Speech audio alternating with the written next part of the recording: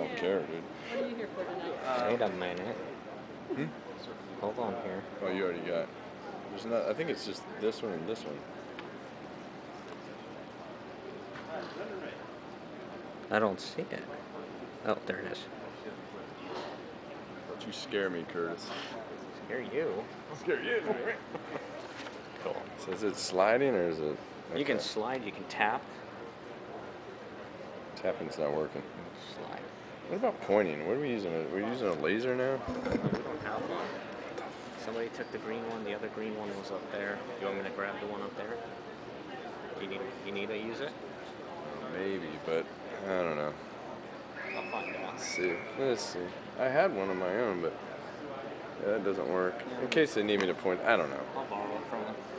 All right. No question to meet you.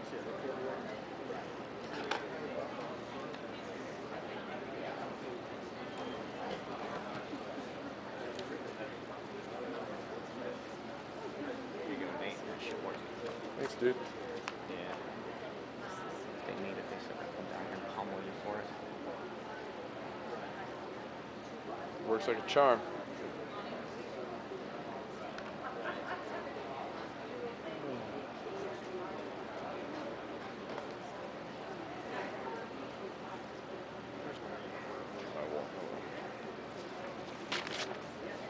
Study session is not televised. All right. We'll go ahead and get this meeting started. We want to welcome you to the Planning Commission meeting of Wednesday, April 2nd, 2014. Can I get a roll call, please? Chairman Jennifer Whitman. Here. Vice Chairman Joshua Ayler. Here. Commissioner David Blazer. Here. Commissioner Carl Bloomfield. Here. Commissioner David Cavaney. Commissioner Bridget Peterson. Here. Commissioner Christopher Sipple. Alternate Kyle Powell. Here. All right. Thank you very much. Moving on to agenda item number 7. Can I get an approval of the agenda? Vice Chairman? Yes, I'd like to make a motion to move a few items around on the agenda. I'd like to move item number 13, 14, UP 1402 to the non-consent agenda, and then move item number 15, which is GP 1403, and item 16, which is Z14-05 to the consent agenda. All right. With that, do I have a motion? Second. Or do you want to? Oh, yeah, that was your motion. I'm sorry. In a second. All those in favor? Aye. Any opposed? Passes unanimously. All right, moving on to agenda item number 8, which is communications from citizens. At this time, members of the public may comment on matters not on the agenda. The Commission's response is limited to the responding to criticism, asking staff to review a matter commented upon, or asking that a matter be put on a future agenda. Is there anyone here wishing to speak under those circumstances? If you could come up one at a time and state your name for the record.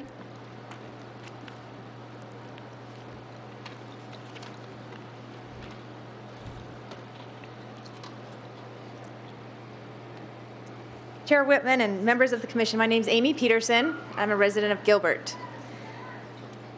Obviously, your discussion in your study session has brought up a lot of issues that we wanted to address, and we're grateful for that and your research and time and consideration on this very, in our minds, very serious issue.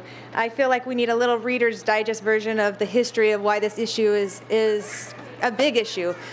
There was a company, Springstone Saguaro, who was an out-of-state nonprofit behavioral health hospital. It was not a behavioral or a Banner Health wing. It was nothing. We cannot compare it to a regular hospital, as Commissioner Powell stated. We can't compare the two. They're completely separate. So to address Commissioner Blazer's concern about when you go into these hospitals and it's completely secure, we can't compare that to what Springstone Saguaro was trying to bring. They were going to locate in the vacant parcel on Quinn and Baseline, next door to Pioneer Elementary School. It was 75 feet away from our 4-foot chain-linked fence playground with all of our children there. And as you know, by right, they were allowed to do this. So it was a big deal. I too did all of my research as the staff has done. I called all of the police departments that responded to all of the behavioral health hospitals that Springstone owns and operates in other states. I have all of the police reports. I actually have them here with me. So, you know, when I hear numbers, well, it's not this, there's not a higher rate of calls out to these hospitals than behavioral health. I think we need to look at some of these. You know, report of escape of a patient. He's schizophrenic, homicidal and suicidal thoughts. Threw a chair through a window to escape. They found him in a tree a half a mile up the street. I mean, I have stacks of these reports, and that's what we were talking about putting next to an elementary school. So yes, I think that we do need greater security buffers for these types of facilities, and they absolutely need to be specified in their own class. A behavioral health hospital is separate from a hospital. If we can't protect ourselves before these businesses come in, we have no control, just as we learned in that situation. Nobody thought it was a good idea. I sat at these meetings with town council, nobody thought it was a good idea, but everyone's hands were tied. And so that's why we're here, trying to get these changes made. And a use permit is much better than the recommendation that came last month to you all to, you know, let's just keep it how it is and move forward and include behavioral health hospitals and basically allow what we just fought so hard to stop. But it's not enough. I believe Commissioner Powell took all of the words out of my mouth, so I feel a little bit unprepared today, because we absolutely have to have a separation distance. We absolutely have to. In every instance, this is never going to be a good idea. It's never going to be a good idea if a behavioral health hospital, specifically one that is for-profit, out of state, because what motive and incentives do they have? They don't have the interest of our community and their patients. Their interest is to their shareholders. And they're going to try to locate next to a school or a park or a daycare. That's never going to be a good idea. So why is that a bad idea to put in always a separation distance? It just has to be there, in our opinion. And I will continue to push for that. Then I want to agree with the idea of the special use permit, because at that point I think that you guys have a lot of really serious questions to ask. And I'm going to give some of these questions, and these came from Randy Gray. He is the president and CEO of MARC, which is the largest behavioral health hospital. It's a nonprofit serving over 9,000 people here in the East Valley. He works very closely on this. He gave me his permission to give you all his cell phone number if you want to talk to him, if you want to get any research. He's great, and he has 40 years experience in this. He's at the legislature tonight, or he said he would be here. But he said some of the questions are, do you distinguish between inpatient and outpatient? Do you have a closed and locked wing? Do you take court-adjudicated patients? Do you treat both patients with psychosis and neurosis? Do you admit patients who have been diagnosed by a psychiatrist as a danger to themselves or to others? And then, as he said, I mean, he brings up a point a lot about the for-profit. We have to be asking these kinds of questions. So those use permits are a great idea, because we absolutely have to play it case by case. This is not a one-size-fits-all. We cannot be, you know, this research is great and valiant effort on all of the time spent on it, but we're not comparing apples to apples when we're talking about something like a Springstone and something like a Banner. They're just not. I also wanted to bring up the point that this has nothing to do with being opposed to mental health hospitals. We absolutely support it. I absolutely believe there's a need for it. And as Randy told me today, I was unaware of the statistic, but MMIC, which is Mercy Maricopa Integrated Care, it's a nonprofit here in Maricopa County that has the contract for all of Maricopa. It's a $1.2 billion a year contract, and it's 3 years.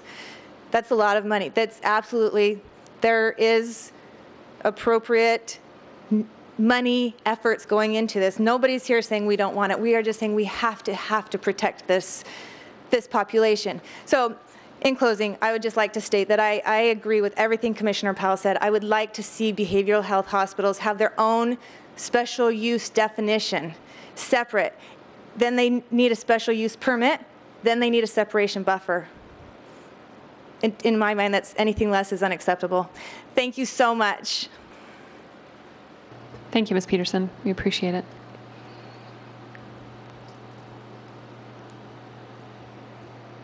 If you could give your name for the record and city of residence. Hi, Madam Chairman and Commissioners. My name is Christine Levitt, and I do live here in Gilbert. As Amy kind of brought up, I got involved in this about a year ago when we had Saguaro Springs that was planning to be built next to the elementary school. And that's when I researched these behavioral health facilities a little bit myself and saw that there is a big difference between facilities and between what can come in under this behavioral health type definition. What we had that was proposed to be built, for example, was between a 70 and 100 bed mental type institution that would take anyone, from depression to panic attacks, hallucinations, sexual impulse control disorder. And there was also an outpatient methadone clinic that was going to be built as part of this. And I know you guys mentioned the sober homes that you guys had to discuss. And I imagine if you thought about how an outpatient methadone clinic would be with, no limits as to the number of patients being treated, you can see that this might create a problem with people congregating, in the parking lots, as is the case in the current Mesa psychiatric hospitals, as well as, around the canal area that was here, or the school that was right next door. And one of the big things here too is that we have these for-profit institutions that can come in under this behavioral health type facility. And once you have this for-profit, again, it's answering to shareholders. They've found that lots of these institutions may have a lack of oversight. The Arizona Department of Health Services is not responsible at all for the clinical operations. And as I say, the decisions are made. What's the best interest of the shareholder? What's going to bring the most money? And a couple years ago in Kingman, there was this for-profit prison, for example, and there were some escapees, and they killed 3 residents of the city. And then all of a sudden they realized, oh, they didn't have adequate supervision ratios, and so they, got cited for that. But unfortunately, that happened after the incident. There's not this sort of maintenance in these facilities to ensure that there will be proper supervision, that there will be proper licensing for the staff, that there will be proper security guards or whatever else they need in these type of facilities. And granted, it is a liability, but it's one where you don't want one mistake. And then, you have this conditional use permit that you were discussing about, and you were saying that, you could have this where you would be able to mitigate the impact, and I'd hope it would be one where you would be able to deny the use entirely as well. But just to kind of explain kind of what we had, when we were dealing with this institution, we called this Dan Berline, that was the one that had been the liaison from the hospital to the city council working on developing this. And he had been completely dishonest. He had said, oh, we have never had any of our patients escape. That's what he told the city council. Well, we pulled the incident reports, and there's been multiple patients escaping from every single one of their facilities. He told us, oh, it's primarily geriatric. Well, when, one of us called and said, hey, we have this, sexual impulse, we really like young children and have this sexual disorder. Oh, yeah, we would be able to be admitted to that facility, they told us when they called. So there was a complete lack of honesty that went down between the heads of this institution and what was actually going in. And so as a citizen, I'm just entirely concerned that, even with this conditional use permit, how are you going to verify that, that it really is what it's going to say it is? I mean, once it's able to get in, once, these basic criteria are met, you can do a lot more if you want, because over time things can change, and maybe, at first they won't open a wing that they say they won't, but unless it's actually, barred from that, I mean, it just is a slippery slope, and it's, again, it's just a dangerous thing. And mental health is something that absolutely does need to be addressed by this community, and a facility should be built, but the concern is just where that facility should be built. And I really hope that you will consider, I like the idea about these safety buffer and barrier zones, to have that. And I don't know whether a park is necessary. I mean, having an outpatient methadone clinic next to a park, that does raise a concern to me. But for sure next to schools, daycares, I mean, that seems like that's kind of a no-brainer that we don't necessarily want these facilities. And so I guess basically I just really do hope that you take into consideration that this needs to be something that's done in the zoning.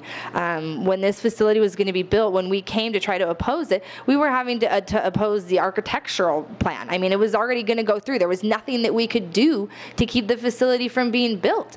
All we could do is say, we'll put up a little higher wall, even though we have these incident reports where they're climbing walls, climbing trees. You know, we have people even with a gun that they picked up at one of the institutes. So, I mean, it's just one of those things where this needs to be taken care of in zoning, and this needs to be something that doesn't even get to the point where all of a sudden it's going to be built and there's the only thing we can do is say, well, put up a little higher wall or something. This is something that needs to be taken care of at the level as far as these zoning, you know, barriers, these safety zones, and I think that's very important for these behavioral institutions. Thank you for your time. Thank you, Christine.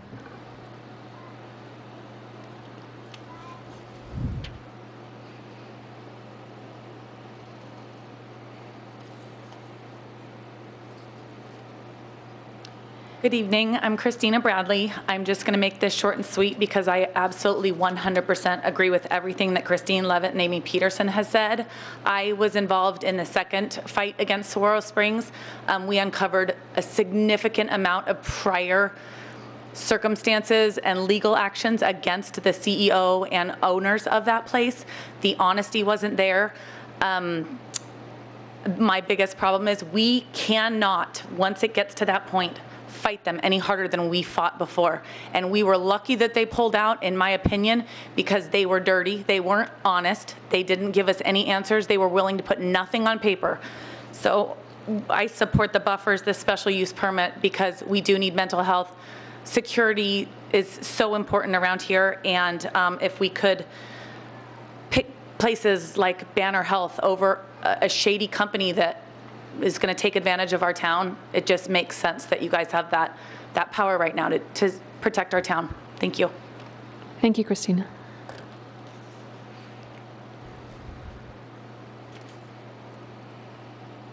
You could give your name and city of residence for the record.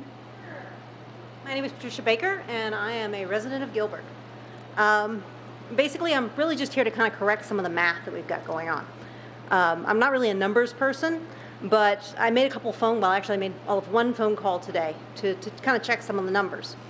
And I wanted to compare the Banner Gateway numbers on this. They actually said that according to this report, Banner Gateway has 177 beds, okay? And on its worst month, it had 23 instances.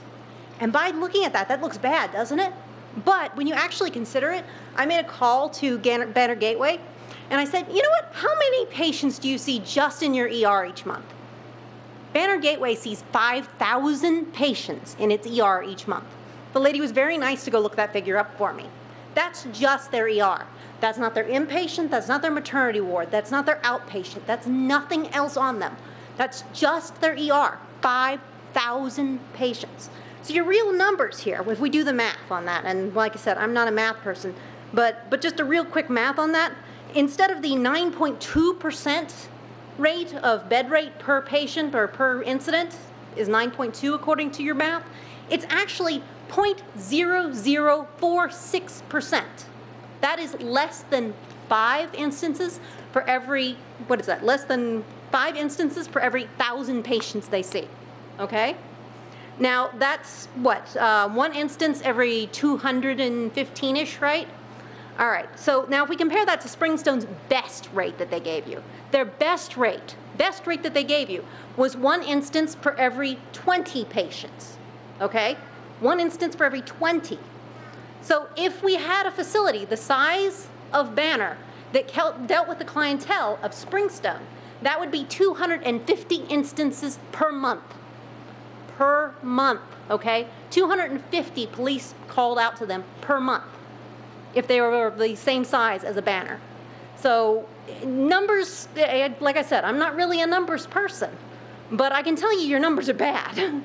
This is basically like we're saying that I should drive a four-wheeler down the freeway because there are far less accidents on four-wheelers than there are on cars.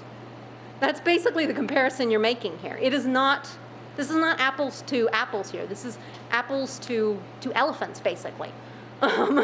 That we're not even into the same category of thing. And I'm with them on this. We absolutely need good mental health care, but we need to look at the numbers realistically. We don't need to put rose-colored glasses on things. We need to make comparisons to hospitals that are of the same variety that they are.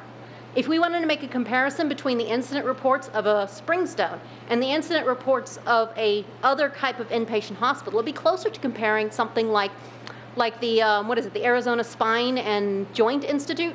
I'd be willing to bet if you look at their incident reports, they have an average of 0 police calls per month.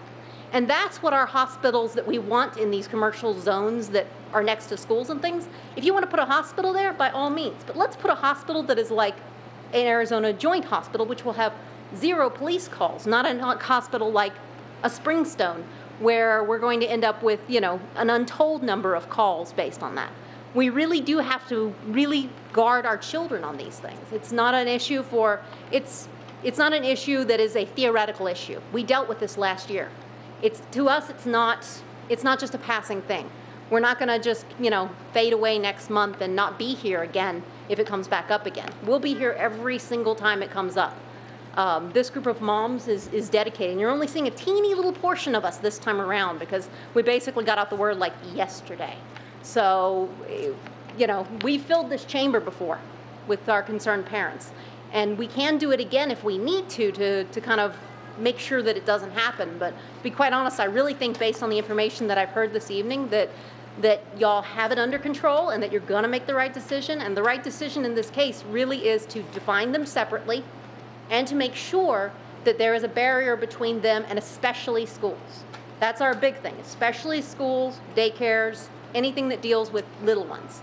That's what we're here to protect. You see my little associate over there who's been making noise the whole time that that we've been in this place. He's my concern. He's 100% of my concern. Well, him and his brothers. He has 5 other ones just like him, so. But anyway, thank you for your time. Thank you, Patricia. Is there anybody else here wishing to speak on this matter under communications? I don't see anybody, but thank you. We appreciate your comments. Of course, we're restricted from commenting upon them, but we'll have staff look into it, and this case will be back before us next month. And so we will, I'm sure, see you then. Thank you. Okay, moving on to the public hearing consent. Consent public hearing items will be heard at one public hearing. After the consent public hearing, these items may be approved by a single motion.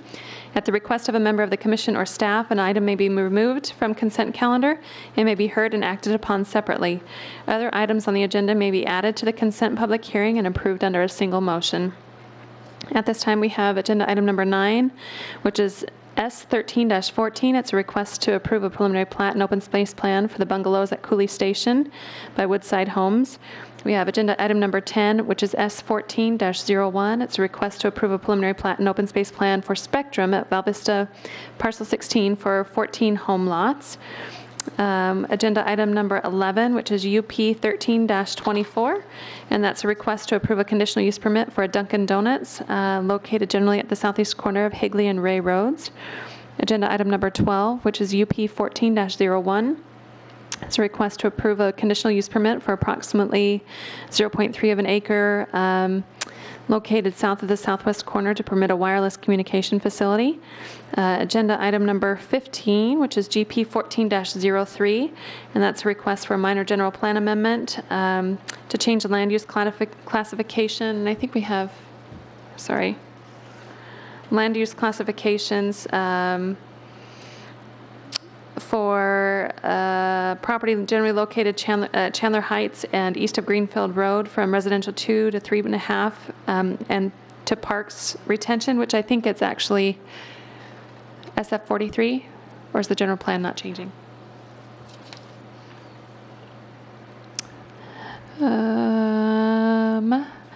Parks retention to residential 2 to 3.5. And then case Z, agenda item number 16, which is case Z 14-05. It's a request to rezone approximately 0.93 acres, which is the companion zoning case to the last case, of real property located generally in the north of Chandler Heights Road and east of Greenfield, from Maricopa County Rural 43 to single family to SF 43.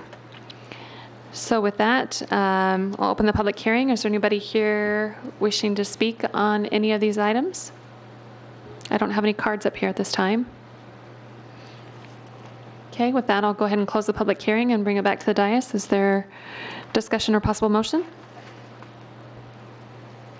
Chairman? Commissioner? I'll go ahead and make a motion based on everything that you just presented for the agenda with the revised staff recommendations for cases 15 and 16 that were presented to us tonight. Okay, I have a motion by Commissioner Peterson. Do I have a second? Second. I have a second by Vice Chairman Ayler. All those in favor? Aye. Aye. Any opposed? Passes unanimously. Moving on to the public hearing non-consent portion of our agenda. The non-consent public hearing items will be heard at an individual public hearing and will be acted upon by the commission by a separate motion. During the public hearings, anyone wishing to comment in support of or opposition to a public hearing item may do so. If you wish to comment on a public hearing item, you must fill out a public comment form. They're located in the back of the room, indicating the item in which you would wish to be heard. Once the meeting is closed, there will be no further public comment unless requested by a member of the commission. With that, our first item up on the agenda would be UP case number 13, which is UP 14-02. That's Classics and Fine Arts High School. It's a request to approve a conditional use permit for approximately 7.1 acres of property located at the southeast corner of Recker and Warner to allow a school, public or private, large-scale use in the community commercial zoning district with the PAD. And with that, we'll invite up Mr. Nathan Williams. Thank you, Madam Chair, members of the Planning Commission. I could go through a presentation, or if you just had questions on it, whatever you prefer, just let me know. I think unless any of the other commissioners feel so, that maybe we could just address a few questions that we may have as a group. Is there anybody who has questions that they would like to address with staff? I guess my first question, Nathan, was considering this is a charter school and the size that it is, how come we haven't seen this case before tonight? I was kind of surprised that we didn't at least see a study session or something for a charter school, for a new school. Maybe you could explain that to me so that we know for the future. Sure. Commissioner Peterson. The reason we didn't bring this forward was because, number one, this is similar, the same entity had a charter school approved on the southwest corner about a year ago. This is their high school, aspect of it, 9 through 12. So, charter schools, as you know, they're not, this is required to go through a use permit because it's in community commercial. However, it is a use by right with the use permit. That said, always the main issues are traffic, circulation, access. We've worked really well with the applicant, our traffic engineer. We have an approved traffic impact analysis. No concerns from staff on it, no concerns from traffic engineering on it. It's pretty straightforward and simple, so we felt like it was a very good use for the property. Okay. Based on that, a couple of the staff recommendations. Number 2, the Classics and Fine Arts High School shall submit a letter prior to the start of the school year that updates any changes to the traffic and circulation plan for the subject site. Who keeps track of that in the future? I believe our town traffic engineer does. They're the traffic engineering division. So at the beginning of the year, they'd know that if they hadn't received something from the school, that they'd need to follow up on that each year? That's correct. And then it says once the, point number 4, or recommendation number 4 is, once the school has enrollment of greater than 500 students, the school will annually report to the town of Gilbert about the number of students utilizing both private vehicles and bus provided by the school. What happens when they get to that point, and if it's too many? Then what do we do? Because traffic circulation's an issue with every school. I mean, we know it is. Commissioner Peterson, that's correct. It is, and the reason that this condition was in there, that was crafted with us, planning, traffic engineering, the applicant. The reason this site works is because the applicant has noted that buses were going to be a large part of this circulation plan. You can see this purple here is where the buses will enter the site and drop off. Mm-hmm. So the applicant estimates of an 800 student school, about 300 at the build out are going to be bused to the school, leaving 500 to be driven by vehicles. The town traffic engineer wanted some level of security, teeth, what have you, to control if something like that did happen. If that does happen, they're going to have to submit a new traffic impact analysis. which, just like in this case, we have a use permit for the property. However, they still have to have an approved traffic impact analysis. And that's the teeth. It wouldn't necessarily have to, well, it could potentially have to come back to you if it violated that condition, Okay. or it didn't have an approved traffic impact analysis that the town traffic engineer approved. So, that's why we put it in there. And the traffic engineering division is the one who manages that as well. And how many parking spaces are provided? I'm trying to scan back through my. 230. 203. So you expect 500 students to be dropped off by vehicle, potentially more than half of them driving themselves, since I live across the street from a high school. That's the parking spaces right there without staff.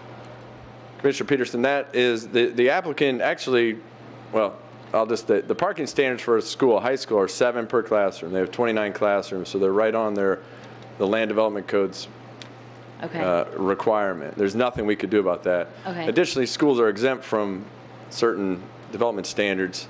It's debatable whether parking is one of them, but they actually meet their parking requirements. So there's very little we can, Okay. yeah. They meet it at this time, and Yeah. hopefully it's enough. Well, and it's based on our- unlikely that, I mean, we could have the applicant come up and kind of give estimates in terms of what kids will drive, what limitations the school places on kids that drive, how many parents will probably drop them off, and there won't be a car there, a vehicle there. So, we could have you get those numbers from the applicant if you would like, but just from a planning standpoint, it's, those are the parking requirements, which they actually do meet from the land development code requirements. So. Okay, if you're telling me that they meet the requirements,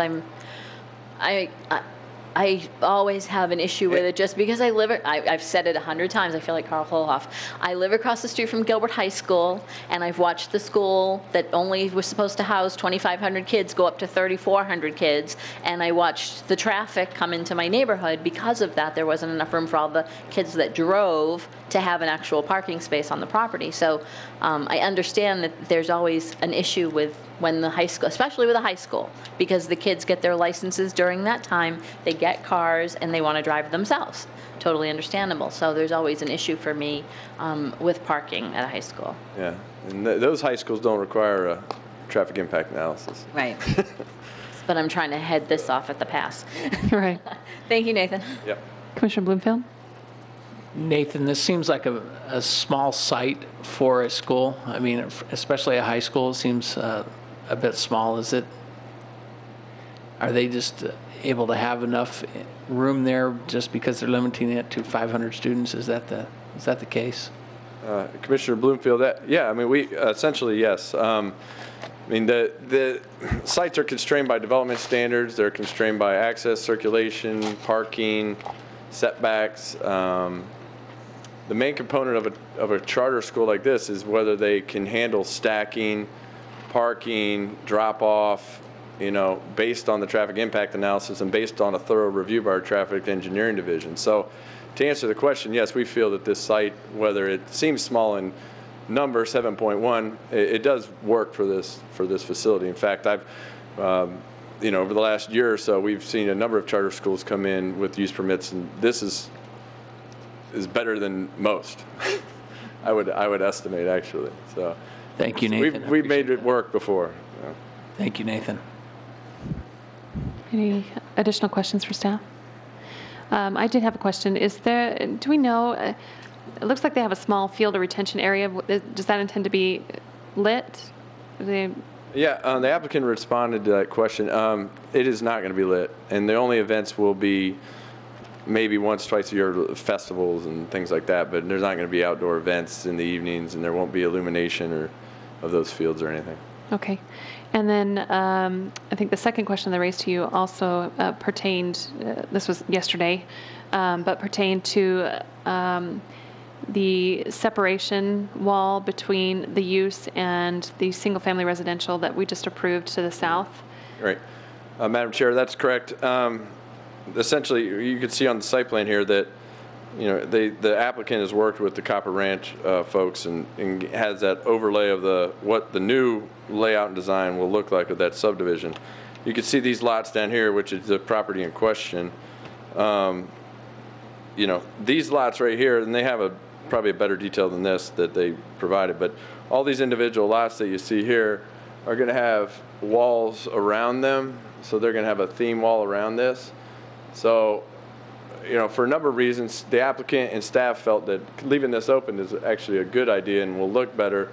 And additionally, it won't provide this 30-foot wide corridor here that's walled off, you know, and creates kind of a, you know, a little bit more unsafe environment than anything. But, you know, again, these will have walls around them, so it won't be completely open.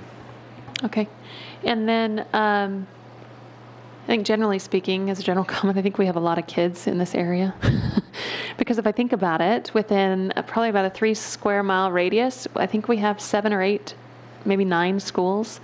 So I could see how this could be potentially developed and at a smaller level than some of our public schools and public high schools in the area. But getting to that, I know that they have the school, K through 8, that's located on the southwest corner, and then just about less than a half mile south of this location, there's a middle school, Cooley Middle School. Do you know, are the start and stop times for schools staggered? Are they at the same time? Will this intersection be clustered with thousands of people at the same time? Do we know? Well, I would probably defer that to, I don't know that information. Okay. I'd defer to our traffic engineer on that. I don't know if he knows, I don't know but if he knows either, but and we could always ask the better applicant. handle on it than I But do all the times. I know Cooley Middle School starts at 9 a.m. My daughter happens to go there. But I don't know about your school on the west side, and I don't know what was planned for this particular school. Yeah.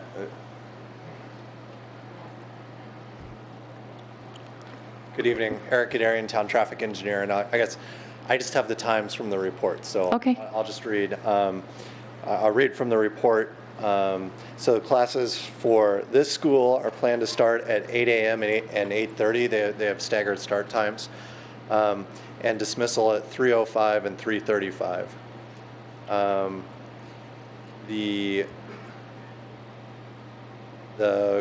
Let's see, their school on the southwest corner starts at 8:15, and Cooley Middle School starts at 8:55. And those dismissal times are at 3:15 and 3:50 respectively. So there's a large group between 8 and 9 o'clock and between 3 and 4, but none of them are at the exact same time. So hopefully we worked it around as well as possible. Okay, great. And I noticed in the staff report that traffic has reviewed and approved the traffic circulation plan associated with this proposal. Correct. Okay, great. A lot of times we don't get that, so that was a bonus. All right, are there any further questions for staff? Okay, with that, we'll go ahead and invite the applicant up. If you can state your name and city of residence. Madam Chair and fellow members of the Commission, Troy Peterson, 1295 West Washington in Tempe, Arizona. So with just a brief couple of comments on the CAFA school here, Classics and Fine Arts High School. A couple of the unique features that the school has, and I appreciate Nate saying that it's the level of detail that has been looked into this case is better than most. And having done several schools like this, I would say that working with the Classic and Fine Arts schools is they're on the top of the list. And I'll explain that a little bit. With me here tonight is Evelyn Taylor, who's the charter holder for the school, for both the elementary school on the southwest corner and also for the 7 through 12 school being proposed here, is Robert Villa, who's the principal of the high school. And then the unique factor, the differentiator here is Heidi, and I'll get your last name wrong, Medajika, who's the transportation director. And a key part of what CAFA, and I'll just refer to it as CAFA, has been successful at on the transportation side is one, bus ridership. They currently have, at the current high school, 40% of the students who ride buses, and the more students who ride buses, the better transportation and traffic works around the school site, and they actually have their trajectory on bus ridership is going up. It's not stagnant or declining, it's going up, and they see that continuing to happen. And the site has been, the traffic analysis that's been done contemplated that, but then in working with town traffic engineering, the question was, well, what if that goes down in the future? What if another school happens to move in and occupy this facility that doesn't have that same level of bus ridership? And so the site plan has been analyzed and set up so that there is queuing in place if that bus ridership is diminished or even significantly diminished in the future, that the site still works from a traffic perspective. So there's been a lot of factors of safety worked into the site. On the coordination, as was discussed, the school start times with both the elementary school, this school, Cooley Middle School, have all been coordinated, and it's a dynamic process as well. It's not a spot in time, and that's even why it's more important that the school has a transportation director, because her role is to coordinate these start times and let out times so with the other schools in the area, and adjust those as needed. And in the traffic study as well, when the school and in the stipulations, when the school hits a certain occupancy of 500 students, they will they'll analyze and implement staggered start times for the school as well to even make the traffic work better. Every year they prepare a plan, submit that to the town reviews it, and with the elementary school that's been across the street, open for a year now, it's gone very well. From town traffic engineering, no incidents, no complaints as far as traffic from the school in that area. So I think what you have here is a fairly unique situation for certainly the bar is raised higher than public schools with the traffic requirement, but even top of the class performance as far as transportation design goes, and considering all these factors that have come into place, that you have a school here who not only understands the importance of designing the site correctly, but also of ongoing year by year as the dynamics of the number of students driving and bus ridership and parent drop-off, as all that changes year by year, they're adjusting for it, they're making accommodations, they're working with the town, and they're making it work, so it's going to be successful. And that's been a recipe for success in the past and will be in the future as well. And I'll be happy to answer any further questions. Great, thank you, Troy. Any questions for the applicant? All right, thank you very much. We appreciate your presentation today. Is there anybody here wishing to speak on this matter? If you could please give maybe slip to those at the table here and provide your name and city of residence at the podium.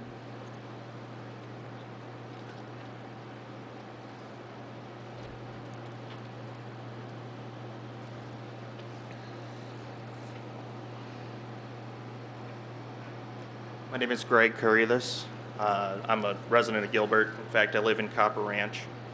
And thank you for your time, Madam Chair and commission members. The reason that I'm here is I think Copper Ranch isn't being properly represented in this situation. To say that there's been no complaints about the traffic since the elementary school went into place there is simply false. In fact, I've made several complaints to Heidi, who is sitting over here. Those complaints were, I would say, partially addressed, but many of the situations, the traffic situations in particular, haven't been changed. Parents are still doing U-turns into Copper Ranch. Parents are still using Copper Ranch as a way to cut through and get from Wrecker down Ranch Road and back onto Warner Road. When there was an event last year, parents used Copper Ranch as a parking facility. It's not a parking facility. It's where people live. And the streets were lined with cars on either end to the point where only one car could get through. It was congested at the stop sign when you came off of Wrecker Road. My HOA is aware of the situation. They've said that they were going to speak with the principal over at the school that's currently existing, as well as the new school. And my concern is that no one's thinking about the fact that there are residents who live there. There are residents that have to deal with traffic in the morning. 8 a.m. is when I go to work. I can't get out of my own subdivision without worrying about getting hit by someone U-turning. I've made numerous complaints to Gilbert PD, told that they couldn't do anything because there's no stops, there's no sign there that says no U-turn. There's no signage in our subdivision that says no parking. There's no painted curbs. So there's nothing they could do about it. I don't know if that's true. But that's kind of where I'm coming from as a resident of Copper Ranch. I'd like to make sure that, you know, you can say that there's been studies done, but you don't really know until you start seeing. I mean, I invite any of you to go sit out there on the corner of Recker and Warner in the morning and see what kind of traffic we're dealing with. So adding another school is a concern. Great, thank you, Greg. I just have a quick question for you. I noticed when you say that there's congestion at events, or is that like parent-teacher conference or maybe after-school events, activities? The event that I'm referring to in specific was one that was held in the evening. I don't know what it was. I followed up with my HOA and they said that they were going to look into it, and I don't know what the event exactly was, but it was an event in the evening where they had, I believe, rented the space that this new school would go into for parking purposes. The issue was people were pulling into Copper Ranch, parking along the streets, because that lot either filled up. It looked full to me. I don't know if it filled up completely or they just weren't aware where they should have been parking. But my concern is if you put a high school there and there's more events, or you simply have high school students, are we going to still use Copper Ranch to cut through there? How are we going to control traffic to keep it away from the actual Copper Ranch subdivision? Okay. Thank you. Yep. Any further questions for Greg? All right. We appreciate you coming down and providing input. Does the applicant have anything further to add?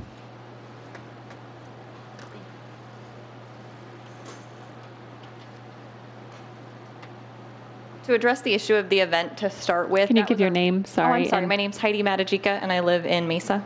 That was our very, very first event of the year, and it was a lot more parents than we were anticipating, and we immediately changed our events from then on out and have not had those issues since.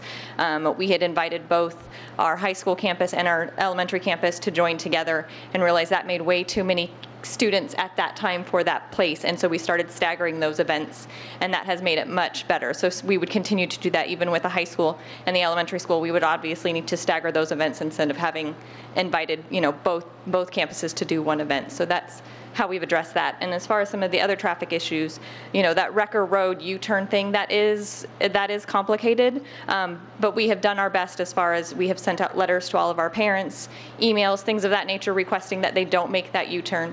Because they're not allowed to use Warner Road as an entrance, that is the only entrance into the school. So that's kind of how they have to do that. But, you know, since he did bring that to our attention, I do think that we have been able to limit that quite a bit, that there has not been as many issues as there was at the beginning of the year. So as we learn and grow, we have been making as many changes and accommodations as we can to help the community around us. Great, thank you. Appreciate your input. Commissioner Ehler, Vice Chairman Ehler? I have a question when it comes to for our high school events and how you're looking at future performances I'm assuming you'll have, and are you looking at staggering some of that too? Because I could see 500 students and 2 parents each, and I mean, you'd be flooding everything. Yes. Well, what we had to do is that, like I said, we learned from that one. We had one night, one event, both campuses. Since then, we have broken everything up. We actually have a K-3 event, a 4-6 event, a junior high event, a high school event. So we break them up by grade level, and then we also do more than one night. So that allows for, you know, I only sell 300 seats, you know, to this event, and then that way I know that I've got enough parking spots to accommodate that. So we have been making sure that we sell less and do more nights to make sure that those events are not overwhelming.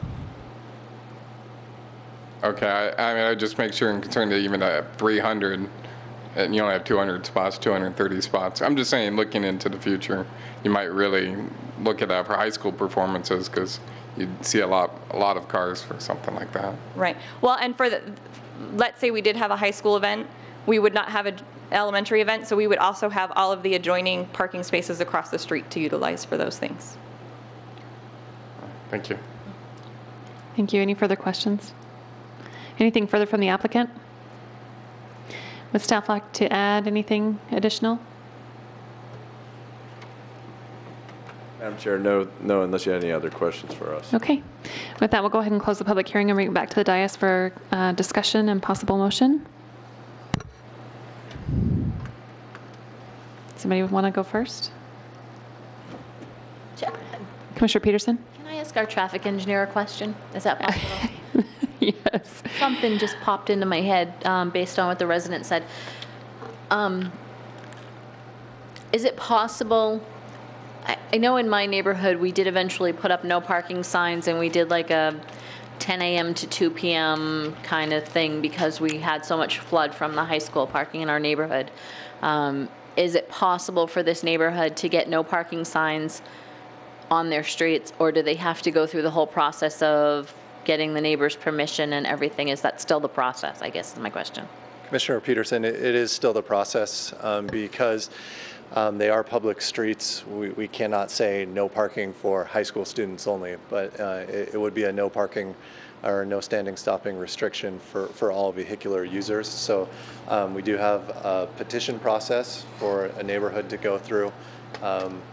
Feel free to contact my department, and we do that. And we've done that around other schools here in Gilbert. But I think for this specific subdivision, we just approved that small lot subdivision around here, and some of their parking was on-street parking that they included in their calculations. So I think it'd be really hard to restrict and prevent parking if that on-street parking has been approved as part of their development plan. And what we've found successful around our high schools especially is we'll only restrict parking from, say, 10 a.m. to 2 p.m. while most of the parking in the neighborhood, most of our parking in neighborhood is an issue at night or on the weekends. So that 10 a.m. to 2 p.m., it causes an inconvenience, and it's a struggle when you have landscapers that can't necessarily park on street. There are some issues, but it's quite a bit lessened than the parking issues of the neighborhood.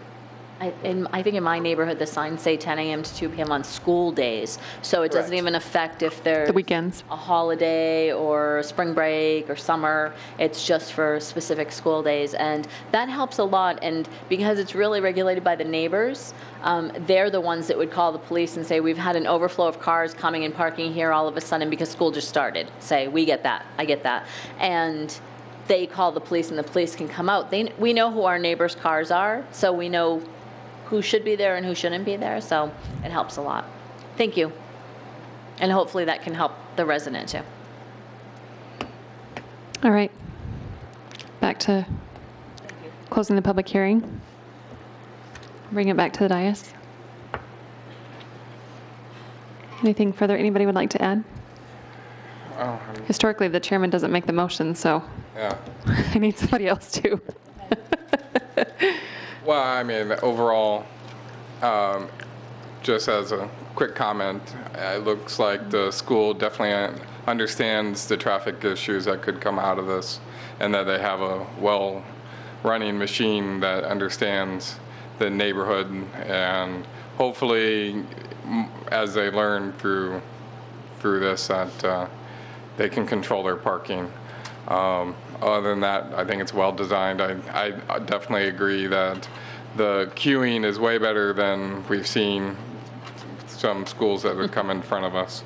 I think the plan is well thought through, and it'll move cars through quickly. And I'm kind of glad we have something to go back on the bus ridership. I still a little bit on the parking, but I think it's well designed. So if nobody else has any comment, I was going to make a motion. I'll just follow up real quick with your comment that I think that it's to the benefit of the neighbors that these schools are all connected to each other, so to speak, because they can work together. Like was mentioned tonight, they can plan their events, they can plan what days things go on, and know that they can't hold an event at the elementary school, say, the same night as the high school. So that's definitely a benefit to the neighbors that I hope helps alleviate some of the situation. Great. And then you can have it. Okay, motion, Vice Chairman Ayler. Like set a motion of approval for item number 13. Case number is UP 14-02, Classic and Fine Arts High School. Subject to this. Subject to the staff report and recommendations. Okay, I have a motion by Commissioner Ayler, Vice Chairman Ayler. Do I have a second? Second. Okay, I have a second by Commissioner Powell. All those in favor? Aye. Any opposed? Passes unanimously. Thank you. Moving on to agenda item number 14, I believe we're on now. It's case Z14-02. Oh, thank you. It's a request to rezone approximately 2.3 acres of real property located west of the northwest corner of Ash Street and Vaughn Avenue from Town of Gilbert Heritage Village Center zoning district to Heritage Village Center with a planned area development overlay zoning district. And with that, we'll invite up Mr. Mike Malillo.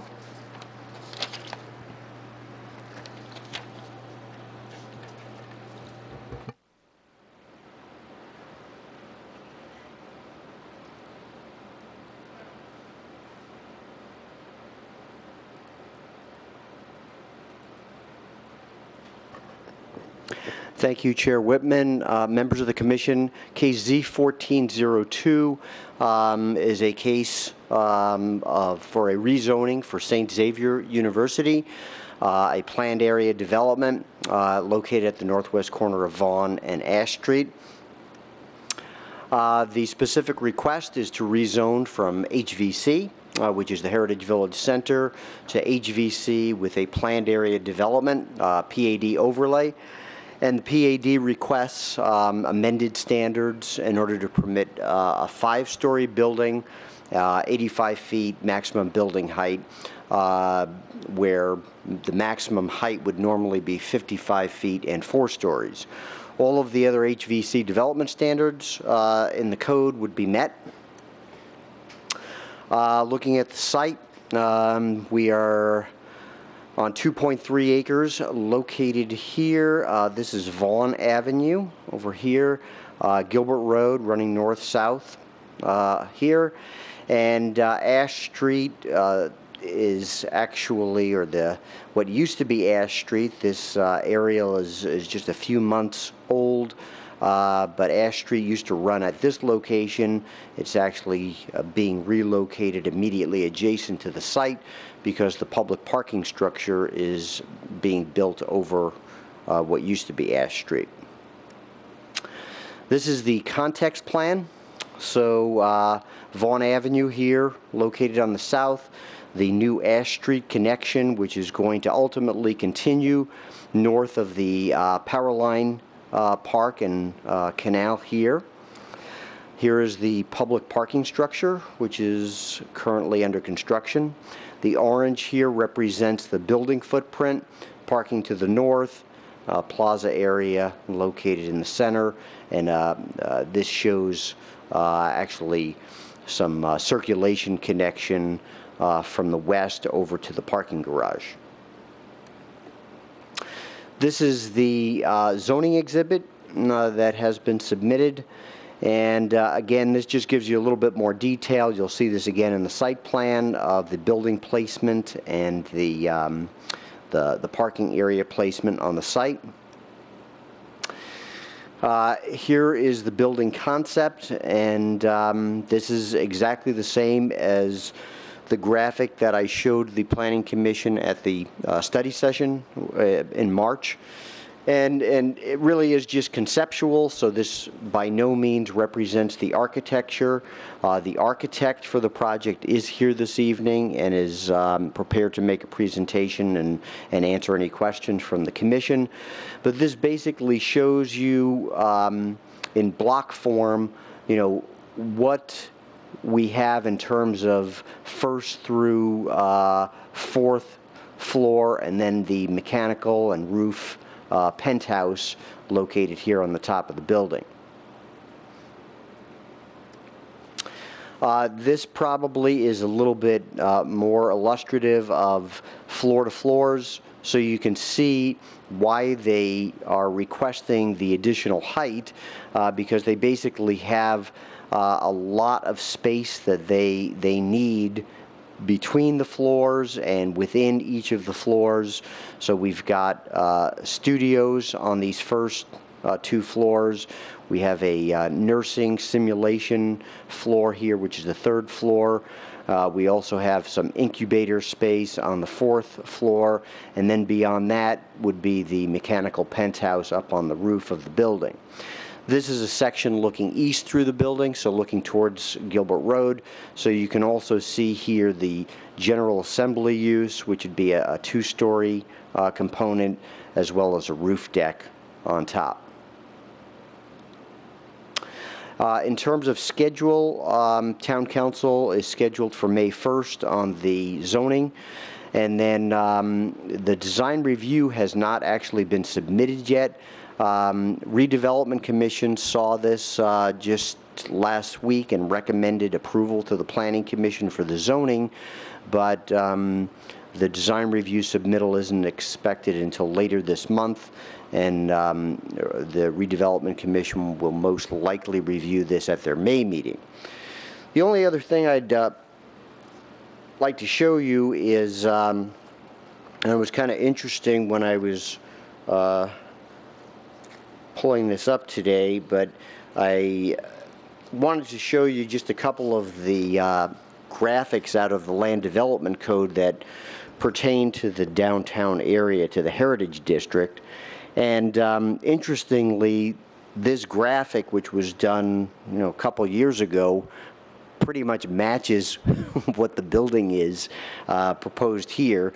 And with this storefront, and this is a storefront and access LDC graphic, so what it's showing here is the minimal setbacks. It's also showing the doorways that we would expect to see every 50 feet with windows. And then this is the transparency graphic, which is also used to illustrate what we would expect to see in the Heritage District on multiple story buildings. So again, we don't have any architecture at this time, but we do have the zoning action in front of you. The recommendation is to approve HVC PAD with the amended development standards. Recommend approval to the council. And with that, I'll be happy to answer any questions. Thank you, Mike. Quick question for you. Has the applicant provided any sort of schematic of elevation to you other than what's been presented tonight? Chair Whitman, no. And I think the architect can address why. Okay. I just think that many times we receive PAD approvals, and not very many times we don't receive the elevations that go along with it. And so it's a little curious when we start to review exceptions to the code requirements when we don't have the exhibits that go along with it. But we'll invite you up in just one second. Let me make sure there's no other questions from the commission for staff, and then we'll have you address that. Any additional questions, Vice Chairman Ayler? Yeah, Mike, can you put up that second paper that you put up there with the elevation? On the overhead? Yeah, please. I just needed a quick look at it. So is there, I can't tell, it looks like the upper floor is stepped back from the floor in this elevation shot. So there's some depth and it's not a flat you have a pedestrian field to the first level, and then it steps back a little bit for the building. There's an inset door. I know it's just a schematic, but I'm just saying that's what we're looking for in a building. Yes, Vice Chair Ayler, what this is really just looking at transparency issues, but I think it is pretty well reflective of what we're looking for, that and the other graphic on the site plan. We're looking for minimal setbacks, you know, a minimum of 50% of the building should be within 10% or 10 feet of the property line. So we're talking about minimal setbacks. We're talking about buildings right up near the sidewalk. And we're talking about step backs on the upper levels and lots of glass on the building so that we don't have a lot of blank surface area.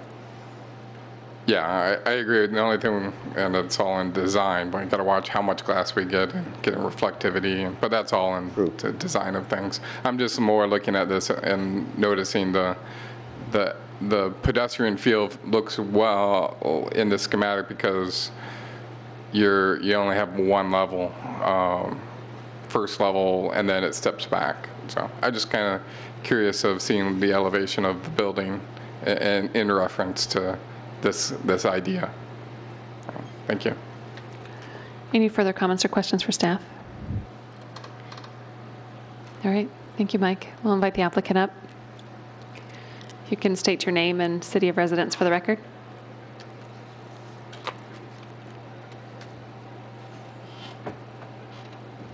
Good evening, Madam Chair and members of the commission. My name is Michael Krager. I'm an architect with Smith Group, JJR, and my residence is Chandler, Arizona. Well, good evening, Madam Commissioner and fellow commission members. My name is Rick Carr. I'm with Abacus Project Management. We are the project manager for the project, and my city of residence is Tempe. Great.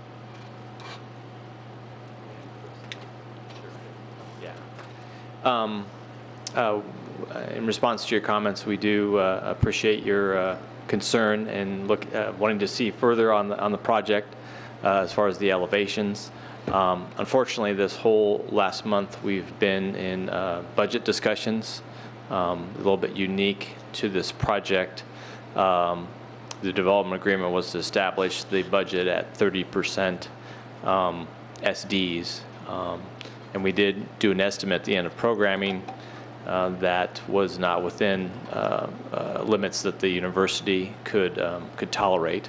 So we had to go into a sort of a redesign or mode, looking at the program and looking at ways that we can cut costs. And so we've been doing that the entire month of March, unfortunately. We just got sign off from the university today on their portion. Hopefully the town will approve the budget as well so we can move forward at this point. So the elevations have pretty much been on hold. Maybe a little bit of a benefit of the fact that we were dealing with budget is we've had to make some changes to the initial concept. One, for example, is reducing the floor-to-floor height so we have less skin. So as far as the 85 feet and the 5 stories that we're requesting, the potential is really high that we will never get to that point, particularly on the 85 feet. We'll be below that for sure. In the discussions on budget was the mechanical system and whether we would be able to maintain the chilled water system that we were currently planning. And that is still the case. But when we presented the project, we did leave the flexibility if we had to change to a rooftop DX system. And that's why we asked for that additional space there, that 5th floor, which, as Mike has pointed out, is really an uninhabitable space. And it's looking very likely that we won't need that as well. So does that answer your questions on the elevations? I think so. It sounds like you've had a few struggles going through this process, independent of going through the town's process. But of course, we always like to see what's being proposed, especially when the height is such that this project is. I mean, 85 feet isn't our typical development standard or development that comes through the town. We're excited about it, but we'd also like to see something that helps to justify the application as it comes through, but understand that your hands are somewhat tied. So I appreciate that. Is there any comments or questions for the applicant from commissioners? I think one of the questions was whether or not you're going to have a straight wall that goes up for the full 4 stories. We know that the 5th story is going to be somewhat compressed. If it happens at all, it'll be more in the center of the building. But for the 4 stories, is it going to be a straight face, or is there going to be some stepping to it? Commissioner Bloomfield, currently we are looking at a 4-story block, but we are looking at some articulation on the exterior of the building. Today we were studying some materials for the exterior of it and fenestration components. We are looking at the first level to be quite a bit of glazing based on the zoning. And you can't see in here, but we've got a circulation spine. The section that was shown earlier, I don't know if I can page them.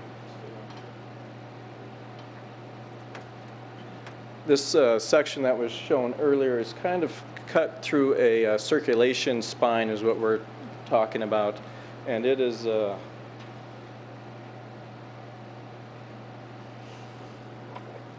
don't think the laser's working. This one might work. But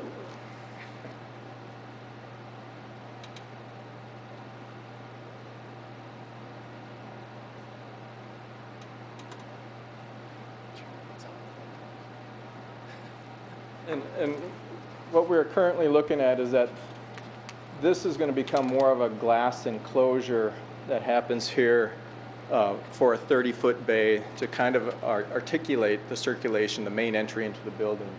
We are trying to bring some glazing along the base, along Ash and Vaughn Street. We are looking at different material studies as far as the general assembly area, maybe articulating. We still don't know if it's going to be masonry, if it's going to be metal panel, if it's going to be glass, but we're looking at those type of articulations. But to answer your question, we are going to be pretty much a 4-story box, but we're trying to provide articulation on that to soften those edges. Okay. We'll leave that up to the design review board. Yeah. A little out of our purview, but appreciate the input that you provided. Anything additional that you wanted to? Well, just going back to hopefully working with the design review board.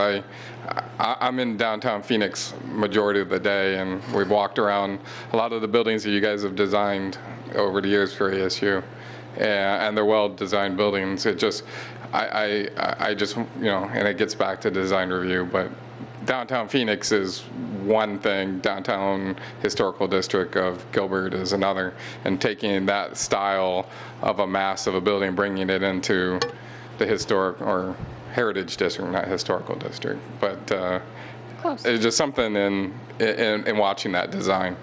So, but you guys deal with that with design review. We understand that there's some challenges with the design and the Heritage Village Center, and we're working towards those zoning requirements, and hopefully we can come to a conclusion that everybody will be satisfied with. Great, thank you. Appreciate your comments. Anything further that you'd like to add? I was just going to make the one point that we are, that the full building footprint is not going to be four stories. The general assembly space that Michael referred to is there on that north side of the building. So we're already trying to scale the building down in some way, particularly along Ash. And as Michael indicated, definitely on Vaughn, we'll be looking at the articulation there to make the building feel pedestrian friendly as much as possible, and to meet the guidelines of the Heritage District. So. Okay, great. The other thing I would add, as far as getting back on track now that we do have the budget, we can kind of set our schedule we'll be talking with Maria actually tonight or tomorrow about coming back in and probably doing a work session in May to sort of present the building exterior and then going for design review approval in June. Okay, great. Thank you. Thank you. With that, is there anyone here in the audience wishing to speak on this matter? It's pretty sparse, so I don't think there is anybody here. And I certainly don't have any cards. So I take that as a no. I imagine the applicant doesn't have anything further to add. Staff, do you have anything further to add? No, just to point out that it's going to the Redevelopment Commission for design review, not the Design Review Board. Oh. Because the Redevelopment Commission is the design review board for the Heritage District. So they approved the land use last month? Is that what happened? On the 26th of March? And then the... Yes. And then the Or they elevations approved design? the zoning recommendation to the Planning Commission last month, and they'll also be approving the design. Okay, great. Thank you. Anything further to add or any questions for staff before we close the public hearing? Okay, we'll close the public hearing, bring it back to the dais for any comment, discussion, possible motion. I'll go ahead and make a motion. If Commissioner there's no comments, Peterson. then doesn't look like anybody has any. For the reasons set forth in the staff report, move to recommend approval to the Town Council for Z14-02, subject to the conditions listed in the staff report. Do I have a second? Second. Who said second? You did? I don't. Who said second? Kyle. Kyle. I'm hearing it all around. I don't know who it was. I wasn't sure. All right, so I have a motion by Commissioner Peterson, a second by Commissioner Powell. All those in favor? Aye. Any opposed? Passes unanimously. Thank you. I think we have one last item on the agenda, in the public hearing agenda, which is case number 17 on the agenda, Z13-04. It's a request to amend the Town of Gilbert Land Development Code. Land use regulations for the commercial districts relating to adding additional regulations to the residential permanent multifamily use in commercial zoning districts to permit multifamily uses as part of a mixed-use development subject to a conditional use permit in the regional commercial zoning district. That's a mouthful. With that, Mr. Mike Malolo, last time. Got to make it big. Thank you, Chair. No pressure. Members of the Commission. The request is to amend Section 2.306, the additional use regulations in the commercial zoning districts. This will establish required findings for issuance of a conditional use permit for multifamily uses in the RC zoning district. Also, we'll be amending the glossary of general terms in order to add a new definition for mixed-use development that we currently don't have in the code. The issue here when we began this text amendment, which, by the way, was about a year ago, actually a little bit more than a year ago, we had it initiated at the Planning Commission, I believe, in March of 2013. As we continue to have developer requests to approve multifamily projects as part of mixed-use developments in the RC zoning district. This has been a provision within the zoning code since the LDC was written in 2005. And there is, in 2.303, there is a limitation, L7, which states only permitted as part of an integrated mixed-use plan and a conditional use permit is required.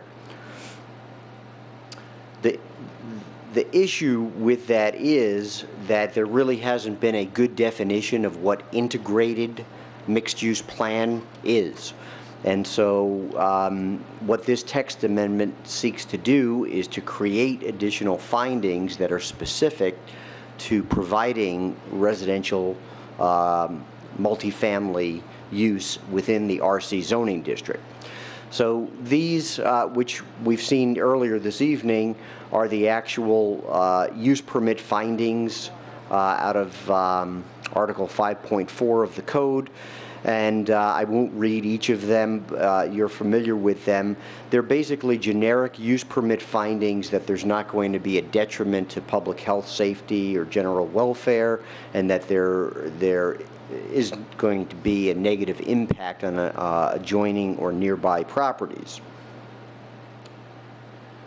What we did when we began this process is we formed a stakeholders group made up of property owners, developers. The chamber was represented, as well as the Small Business Alliance, architects, attorneys, and we had at least one planning commissioner, I know, that was at all the meetings. We may have had additional planning commissioners at some of the meetings. And what we did was we reviewed existing land use regulations. We identified what the problems were. You know, why are developers seeking to do multifamily within regional commercial zoning districts? And we found out that you know, developers are looking for ways to sell off properties within these larger centers, add to the mixture of uses. They found that in today's retailing environment, they're not finding as many retail users to take all of the space that they have available, and so that's why they're looking to mix it up a little bit by adding multifamily components. Luckily, in May of 2010, ASU did an initial study for the town and came up with development and design guidelines related to mixed use. Now, this document wasn't specifically related just to multifamily in regional commercial. It looked at multifamily much more globally, but how it would apply to the town of Gilbert. So what we identified as we went through our stakeholder meetings and discussions was, you know, there really are a lot of benefits to mixing up land uses through, you know, mixing different uses together, through putting them together in a compact design, through specifically looking at pedestrian scale and how you make a particular development walkable and comfortable and safe to walk for pedestrians, and also how to connect developments. And so we found that there really are multiple benefits from each of these major categories, and there's also multiple ways to achieve them. So the recommendation from the stakeholders group was to add specific findings to section 2.306, and those would be used in addition to the more generic use permit findings that we've already discussed. And then in order to elaborate on those or explain and communicate to people what we mean and how they can achieve those findings, actually put together some mixed-use design guidelines in a separate document, which would go into Chapter 2 of the Land Development Code, which is where we keep all of our design guidelines and standards. So two different things, findings and then design guidelines, and all we're really dealing with in this text amendment is the findings part. Finding number one would be mixed land uses, and that basically means locating all of the different uses, stores, offices, residences. You might have some entertainment, recreation uses, some public uses within walking distance of each other. You may recognize this if you've been on the commission for a long time.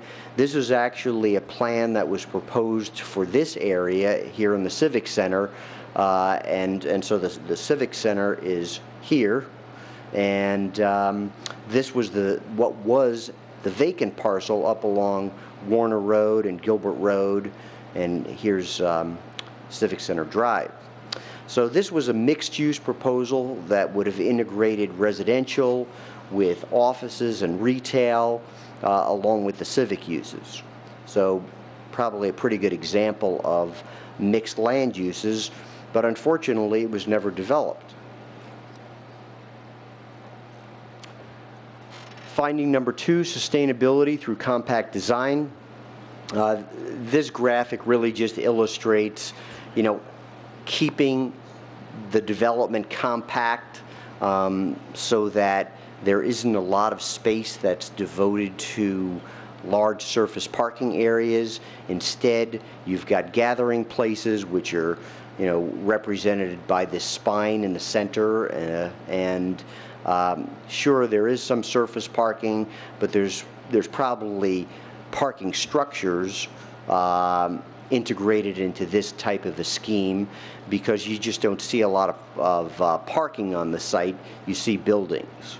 So that lessens dependence on cars and reduces environmental impacts. Finding number 3 would be pedestrian scale and orientation. And this is pretty self-explanatory, really just creating more of a walkable environment so that everything is human scaled. People feel comfortable and safe walking around the project. And transportation and connectivity, really just connecting the transportation system to efficiently serve all modes of transportation. We live in a fairly suburban environment where almost everything is devoted to the car, and this really talks about devoting some space to other modes of transportation.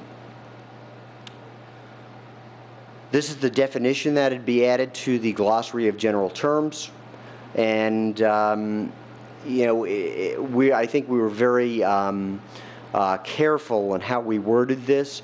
For the purpose of integrating multifamily into the RC district, the definition of mixed-use development is.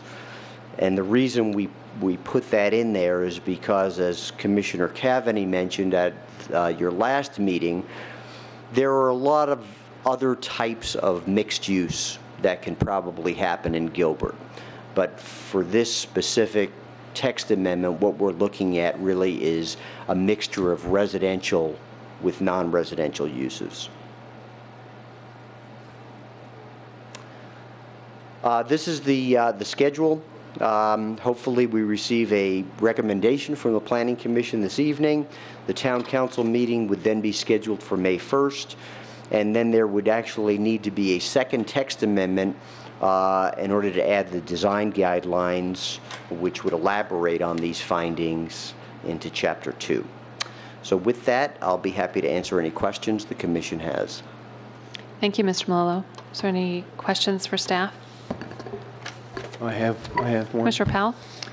So the second text amendment that's initiated subsequent to the Town Council meeting, does that come before the Planning Commission as well, so that we can have discussion about the standards and guidelines? Yes, Commissioner Powell. That will run through the same process. Okay, thank you. Further questions for staff? No? You do? Yeah. Vice Chairman Ayler, I'm sorry. Thank you. It's a very minor comment. I'd like just to thank Mike on this. And I know Bridget, and I was at 1 or 2 meetings, but you guys put a lot of work into it, and I think we've run through this through the mill a few times to make where we're at a lot better than where we started.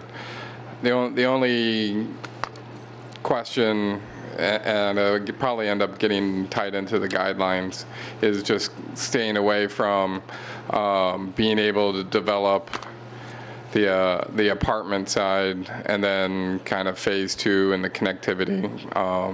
I just think that's something we have to look forward into design, that because the one that was developed, or looked like it was going to be developed out in the front here, still had a little separation, and then we keep getting around how do you integrate horizontally, vertically, does it work in time?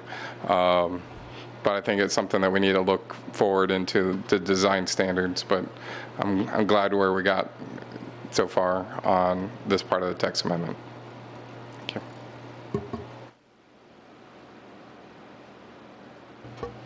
All right, with that, do any of the other commissioners have any questions for staff?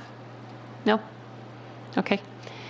There's nobody left in the audience, so I'll say it just in case somebody's here, but I don't have any cards to speak, and I don't see anybody here. So with that, is there anything further that you'd like to add, Mr. Malillo, to your presentation before we close the public hearing? No. Come on. We need some long-winded It's justification. been a pleasure working with the Planning Commission over the years. Thank you. Oh, thank you, Mike. The pleasure's been all ours. All right, with that, we'll go ahead and close the public hearing and bring it back to the dais for comment, discussion, possible motion.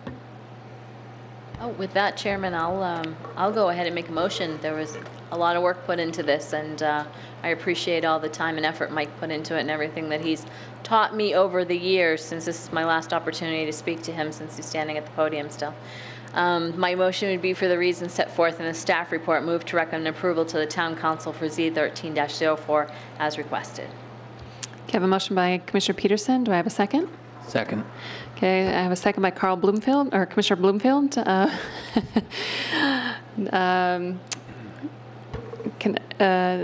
All in favor? Thank you.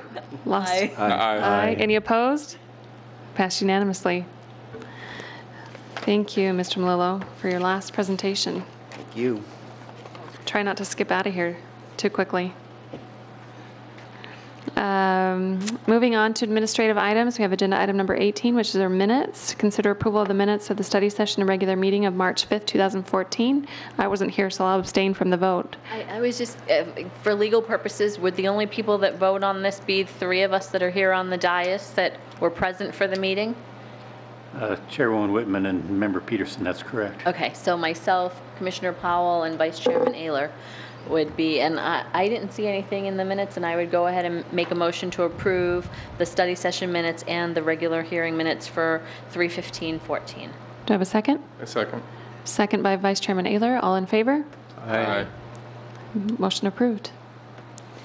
Okay, moving on to communications, report from chairman and members of the commission on current events. Well, I think the one biggest current event that's with us right now, or before us right now, is Mr. Mike Malillo, luckily, is retiring. We're all very jealous of your newfound freedom. But do want to thank you personally for all of your hard work over the years. I can't remember a time working with the town, whether on the commission or not, when you weren't here. So it's been probably 10 years, I want to say, 10 years. How long has it been, Mike? 12, even longer than I thought. So you've definitely made an impact on the town and the way the town views things, and also working as a zoning administrator. I mean, wearing a lot of hats for the town, and we truly appreciate all the work, all the hard work that you've put into all the code amendments that have gone through, because you handle those blissfully. I mean, it's amazing the way that you can handle and pull together research and comparative information and data from other cities and present them to us in a logical way that we can understand them. So we certainly appreciate that, and you will definitely be missed. All right, any other events, current events? Chairman, I'll go ahead and mention there are a couple events coming up that I'll bring to your attention. Gilbert is hosting USA BMX here for the second time for an open house on April 8th from 6 to 8 p.m. here in the council chambers. It's the opportunity for the public to hear and learn a little bit about USA BMX and their potential location here in the town of Gilbert. And then also, I think that if our liaison were here from the town council, she would mention that there's an Operation Welcome Home coming up on Thursday, April 17th at 5:30 p.m. also here in the chambers. And it's an awesome opportunity to show appreciation for 3 military veterans from the town of Gilbert. And that's all I have. All right. Moving on to report from council liaison. She was here earlier, but had to leave for some other scheduled events. And that leaves us with item 21, which is report from Planning Services Manager Linda Edwards on current events. Madam Chair and Commissioners, thank you. I do want to also thank Mike Malillo. He has been in the industry for 34 years, served many years with Scottsdale, 12 with us. And you can just imagine how much he has made a difference and where he's worked. Along with hundreds of projects here in Gilbert, he has managed and facilitated and spearheaded many, many stakeholder groups, text amendments as the town has grown through our new code, and does a great job and done a great job. And I know that he's not going to stop doing what he's doing. He's just going to spread his wings and do it, I think, in a wider breadth. So I'm very excited to see what he does as he pursues this second career and part-time work in the industry, because I know he's going to do some great things. Good, that means we might get to see him again then. A couple of other things. I welcome David and Carl joining the commission. As you can see, it's going to be exciting as we jump from subject to subject, and it's just never boring here in Gilbert. We have 74 square miles of excitement every month. So it's very interesting. I just did notice also that our webpage provides a new article that we are the number 3 out of 42 safest community of towns over 10,000. And the mayor's character race is on April the 5th at 7 a.m. at Christ Greenfield Lutheran Church. And the annual Feathered Friends of Festival at the Riparian Institute is a really wonderful event, both for learning and just family fun, and that is also on the 5th from 9 to 1 p.m. Also, we have Catherine Lobert and Amy here this evening, and they are spearheading the Santan Character General Plan Update. The first open house is April 16th from 4 to 7 at our South Area Service Center, which is the northwest corner of Greenfield and Queen Creek. We're very excited about the public and the residents and the businesses being part of this update and helping us really understand what we're planning for the long term and help us set those goals and policies to make it happen. So we'll be getting out postcards and building a website, and Catherine and Amy are our main contacts. So we're very excited to use some social media this time around to really connect with our residents. Great. That's awesome. Can we be sent that information, please? Maybe an email with just the date, time, location? That would be great. Thank you. All right, with no further items on the agenda, do we have a motion to adjourn? So moved. Okay. Thank you, everyone.